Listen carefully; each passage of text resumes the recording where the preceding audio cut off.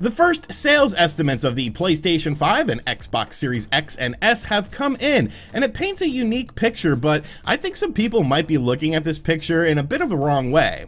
And Nintendo is making a very interesting change to Nintendo Switch manufacturing that has me raising an eyebrow, and I'm surprised no one else is really talking about this because it could be a very interesting thing. What's going on, guys? I'm RGT85. If this is your first time on the channel, welcome. We're glad to have you here. Be sure to hit that subscribe button. But without any further ado, let's talk about what's going on in the world of video games. So November of 2020 obviously brought about a lot of fun things. Thanksgiving just wrapped up here in the United States. I ate a lot of turkey and stuffing, and I'm still eating some. I probably gained about 10 pounds, but you know what? That's okay, because the more interesting thing, of course, was the launch of the PlayStation 5 and the Xbox Series X, two brand new powerful consoles that people just need to buy up and scalp online because they're absolute scumbags. Be sure to take a look at the PlayStation 5 scalping video if you want to vomit in your mouth a little bit just to see how low we have sunk as humanity. Do not feed into the scalpers. Do not buy from the scalpers. But of course, a lot of people were very interested in the sales data for both of these systems. How is the PlayStation 5 performing? How is the Xbox Series X and the Xbox Series S performing? Well, we have our first rough sales data estimate. This is coming from us from VGCharts.com, and they're basically saying that it is a PlayStation dominated thing, which shouldn't really be that huge of a surprise. Allegedly, 2.1 million to 2.5 million units of the PlayStation 5 were sold in total on its two launch days, and the Xbox Series X and the Xbox Series S was an estimated 1.2 to 1.4 million units sold during that same time frame. So about a 2-to-1 ratio for the PlayStation 5, which I don't think should really come as a huge surprise to people. When you look at the PlayStation 4 versus the Xbox One, I mean, let's be realistic. The PlayStation 4 was the better console when it came to things like exclusive games that of course sold really well on the PlayStation 4. PlayStation 4 completely dominated the Xbox One, so to only see a 2-to-1 difference is actually kind of interesting in my opinion. And I think once you break down the data, the estimated data that is, a little bit more, it paints a very unique picture that I don't think a lot of people necessarily expected. Now, allegedly, the Xbox series of consoles, the Xbox Series X and the Xbox Series S, sold about 780,000 units in the US on launch day, while the launch day estimate for the PlayStation 5 in the US is at 1.2 million. So that is a very small margin, and considering the lineup library of the PlayStation 5 versus the Xbox Series X and S,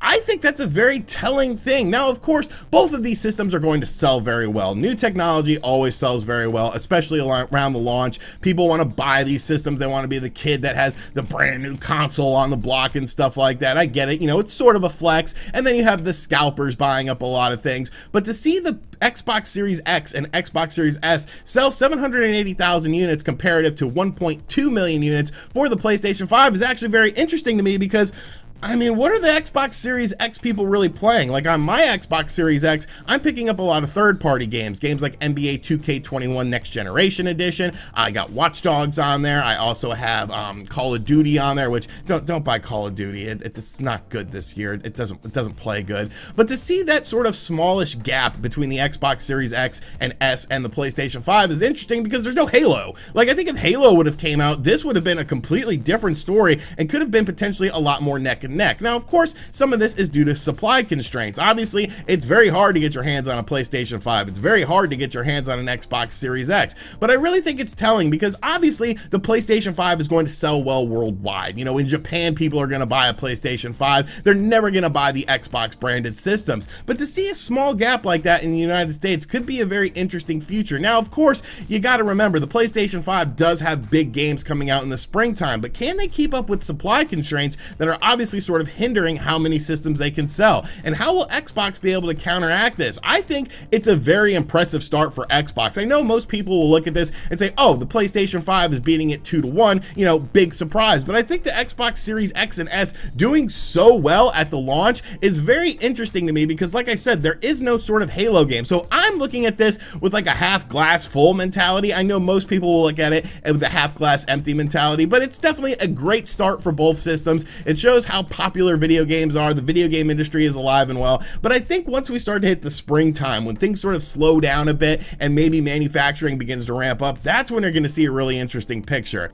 And finally, if there's another company that makes video games, they're called Nintendo, and they have a system called the Nintendo Switch. We might have talked about it once or twice before on this channel, but the Nintendo Switch was a very, very hot item in 2020, and it continues to be a hot item. A lot of this, of course, was spurred on by Animal Crossing. The world pretty much went into lockdown right around when Animal Crossing came out, and now Animal Crossing is one of the best-selling games of all time on the Nintendo Switch. Just absolutely insane numbers for that game. You, of course, have the fact that the Nintendo Switch was sold out on all retailers online. So even though Nintendo's 2020 was a bit weak overall for a lot of people, myself included, there wasn't many titles that really hit with me. Overall, for the mass audience that Nintendo loves to cater to, it was a very successful year for them. It's so much, in fact, that they are still having supply constraint issues and still having manufacturing issues with the Nintendo Switch and the Nintendo Switch Lite. But now it looks like supply issues are actually going to be a bit of a thing of the past, because now they are expanding who is manufacturing the Nintendo Switch. And I think this is a very interesting change for Nintendo,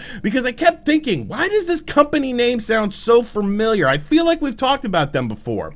So essentially, according to Bloomberg, Nintendo has added Sharp as an assembler of its Nintendo Switch console, according to people directly involved in the matter, as it works to stabilize production and hedge against US and China trade tensions. So the main assembler when it comes to the Nintendo Switch right now is Foxconn Technology, but Foxconn actually owns a stake in Sharp. So basically what they're allowing them to do is now have another manufacturer of the Nintendo Switch, not necessarily in China, to basically help improve production of the Nintendo Switch systems, because like I said, it's still a very popular system. So why does Sharp sound so familiar to me? You know, I feel like I've talked about Sharp and the Nintendo Switch before in the past, but obviously this is the first time that they've been working together, and I thought about it and I realized something. We've actually talked about Sharp and the Nintendo Switch before, and that's where things get very interesting to me with this Nintendo Switch manufacturing situation. Because last year there was heavy rumors about the Nintendo Switch revision, not the Nintendo Switch Lite, but the one with an improved battery. And the big thing that was going around with it was that Sharp was potentially manufacturing the screen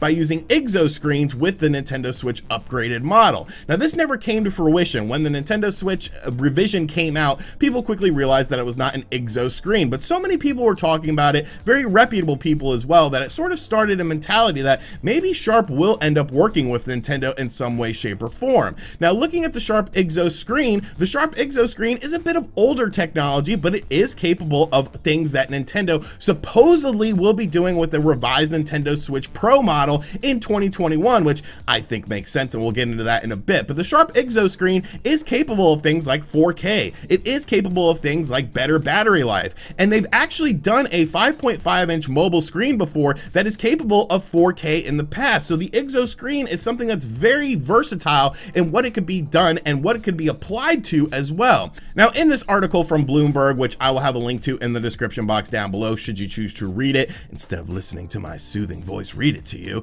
but basically they also doubled down on the fact that they expect a beefed up Nintendo Switch to come out in 2021, likely with 4K graphic support to help extend the Nintendo Switch's life cycle. So could we potentially see them not do a mini OLED screen, but instead go to this Sharp IGZO screen that was originally rumored back in 2019? I kind of think this is a where there's smoke, there's fire situation. We don't know what this Nintendo Switch revision will have, but I think we're pretty much all in agreement that there will have to be some sort of a Nintendo Switch Pro model, because let's be realistic here. The Nintendo Switch is a great system. Nobody is denying that. Nobody is saying that it doesn't have a great software library, but it is showing its age a little bit. When you look at a game like Hyrule Warriors Age of Calamity, it sort of struggles with that game, and you could say, oh, maybe that's just because of bad programming, but this was essentially a second-party Nintendo title. Nintendo worked on this game with Koei Tecmo. The frame rate dips and things like that are definitely very visible in this game, and when you have things like the PlayStation 5 and the Xbox Series X off to hot starts, Nintendo wants the Nintendo Switch to still be a viable platform for consumers. Of course, Nintendo themselves said that they want to extend the Nintendo Switch's life cycle, not necessarily making a successful successor to the system, but just something to complement it. And I think that's where things get very interesting. When it comes to this revised Nintendo Switch, some people think that it's potentially going to, you know, be a successor and it won't play your original Nintendo Switch games. Pish posh. That's absolutely ridiculous. I think it'll just play your Nintendo Switch games better with things like an IGZO screen or a mini OLED screen or DLSS technology that will upscale these games to look even better and run even better due to AI technology. So I think this partnership is very interesting. That now that Nintendo is working with Sharp, could this be the introduction to the Sharp IGZO screen in a revised 2021 Nintendo Switch model? I mean, I think the sky's the limit with this. It's going to be a very interesting 2021 overall for Nintendo anyways, because they got to do something. Obviously, they have to have some new games coming out. We already have a look at the spring lineup of things. There's so many odd things that are ending on March 31st of 2021. Of course, Super Mario Maker was just announced to be shutting down on the Wii U on that date as well. You have things like Super Mario 35th that's going away, Super Mario 3D All-Stars that's also going away. So is something happening in April? You know, I don't know, man. I just think it's very interesting, and there's a lot of things lining up right now that could make for a very interesting 2021. Alright, so that is going to do it for today's video. I hope you guys enjoyed it. Be sure to let me know what you think of everything in the comments section down below. And as always, guys, thank you for checking out this video. If you are new to the channel, make sure you subscribe and turn on notifications. Be sure to check out other videos on the channel. Yesterday, we uploaded the December games for the Nintendo Switch video. You know, there's some cool stuff coming out. Immortals Phoenix Rising is actually pretty good. I've been playing it a bunch. I'll have a video up in a couple days on it. It's actually a very unique game, and I'm actually having a lot more fun with it than I thought I would. And as always, guys, I'll catch you guys on the next video. Later.